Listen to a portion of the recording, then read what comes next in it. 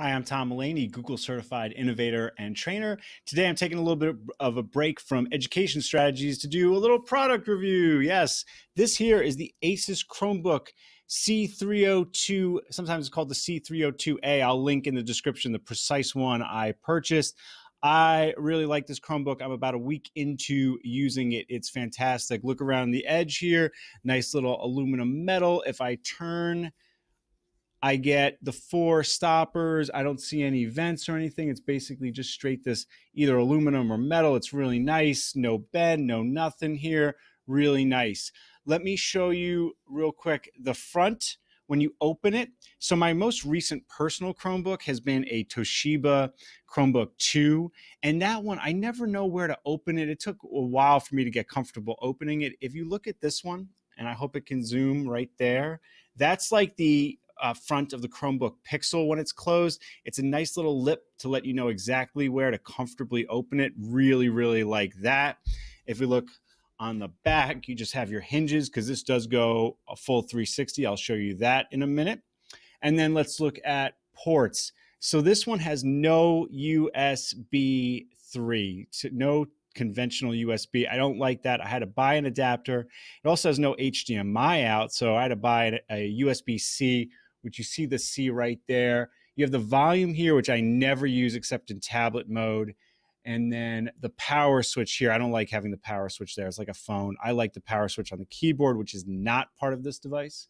And your mic, and then one of the 2 speakers is right here. So I had to buy the adapters and the USB-C to HDMI adapter.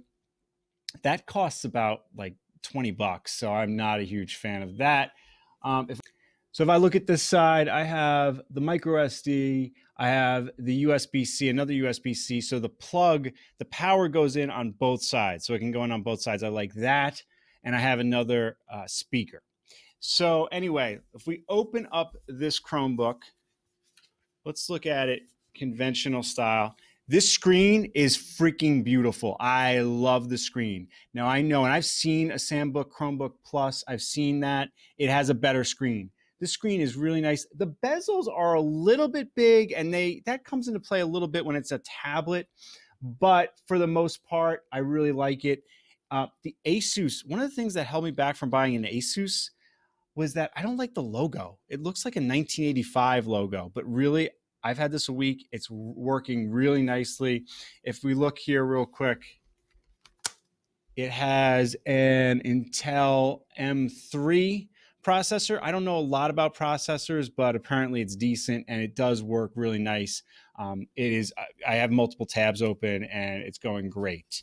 So as far as appearance and attraction, when I first started using it, it reminded me of the Chromebook Pixel, which I once got to play with for about 2 days. It really did remind me of that. But also, my wife noticed this, and I kind of noticed it too. It looks a little Mac-like as well. It almost looks like a cross between a Pixel and a Mac, which is kind of cool. I like that. Let's see, anything else? This trackpad, really nice. And the best part, well, I don't know. There's a lot I like about this. The screen I really like, but this keyboard, oh my goodness, it feels perfect. And it's also backlit, unlike the Samsung Chromebook Plus or Pro. Not that I'm starting a rivalry or anything, but anyway. So I like to think of this Chromebook as just an awesome Chromebook. And yes, if we flip it, if we use a Play Store, which right now is in beta mode, it's not there yet in the stable channel. But I like to think of it as an awesome Chromebook. And hopefully if the Play Store gets integrated, that will make it even better. I put it in the beta channel and played with the Play Store. I use Google Expeditions. Think about that for teachers. You can run a Google Expedition from your laptop. How great would that be? But every time I did that, it crashed.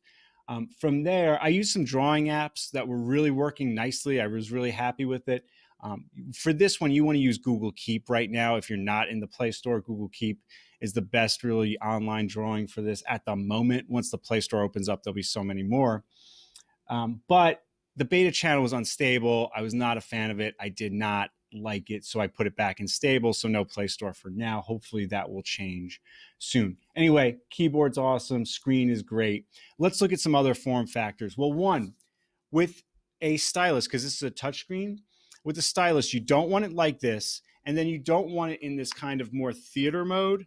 because what I was noticing is it gets a little flimsy and shaky. I think that's kind of a problem for all of them. But then if I go to tent mode like this, and I don't know if you can, no, you can't see that. So if you just lay it like a tent, and this is the table right here, then you can draw pretty easily, and you can also use it in tablet to draw easily. I don't know if you heard that. I hope you did. I'll do that one more time. Put it into tablet mode. That snap into place. Oh, I love that. Oh, it's like a magnet or something. It works out so great. Now, as you can see, it's not an ideal tablet. It's got the one bezel that's a little too big. It's 16 by 9. I will say, looking at this with a beautiful bright screen, and by the way, this is the screen all the way to the top. Looking at this, when you just like put it on your lap, it is beautiful. It's pretty free, you know, it's nice. I'm a fan. I'm really, as you can tell, I am a super fan. But it's not an ideal tablet. And I'd like to say, like, think of that as an extra add-on once that comes and once they kind of perfect that. I use a stylus with it. And I know it doesn't come with the stylus like the Chromebook Plus or Pro, but really, I go into Google Keep and play with it, and it looks, and it all is working fine. Like I said, as long as you have it in tablet or tent mode, the stylus, any stylus you purchase on Amazon will work out just fine. So I think that's a bit of an overhype with the Chromebook Plus or Pro. I seem to be putting that down a lot anyway. Anyway, this is the ASUS Chromebook C302A. Or C302, whatever. Like I said, I'll link below. Thank you so much for watching this. ASUS did not pay me at all. I've just bought it. I really like this. Like and subscribe, and please comment below if you have any questions, or tweet me at Tom E. Mulaney.